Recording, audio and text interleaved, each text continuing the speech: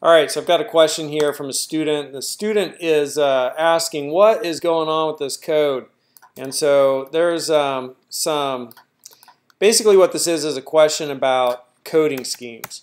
And so if I run this right here, format it and run it, this is the code that was sent over, except I added in, and the red just sometimes occurs, I added in these lines right here. So we have A is equal to, and A is a variable. We are declaring that this variable A is of type string. So we're declaring a variable is of a certain type. And so then we're assigning a string to A. We're printing that string out, and we're seeing the type of that. And so we print out John Wick, we print out string, that's fine. And then he's creating his own type here, and this is aliasing a type. And this happens sometimes, like in godoc.org, we have the time package. And a duration is an alias for an int64.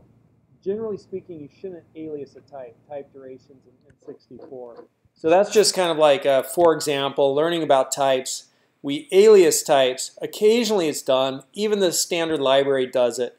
But generally speaking, you shouldn't create your own types. You should use the types that already come, you know, for like an int or a string. You shouldn't alias those types. For a struct, yeah, we create a struct all day long.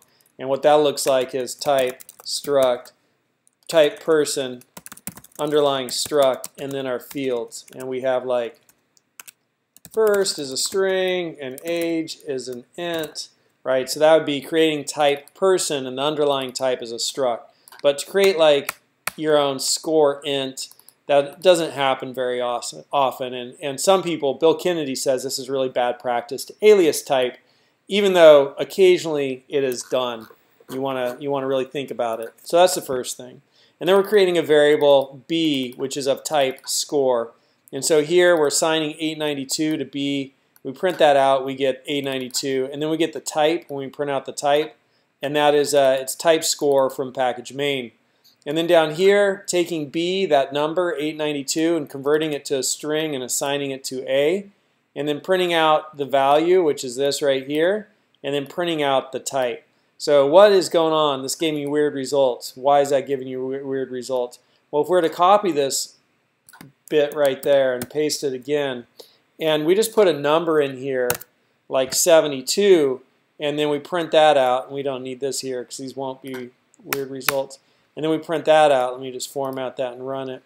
We get H, capital letter H. And if we go to ASCII Wikipedia to talk about ASCII, ASCII is a coding scheme, and UTF-8, which is the coding scheme that Go uses, and it's the most popular coding scheme in the world, uses ASCII as the first couple of things. And you can see the number 72 here, whether it's represented in decimal, in binary, or in hexadecimal. Right, that translates to H.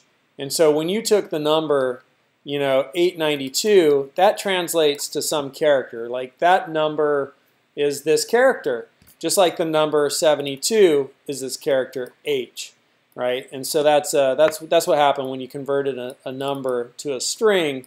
It figured out that, oh, this number is that string. It's pretty much what's happening.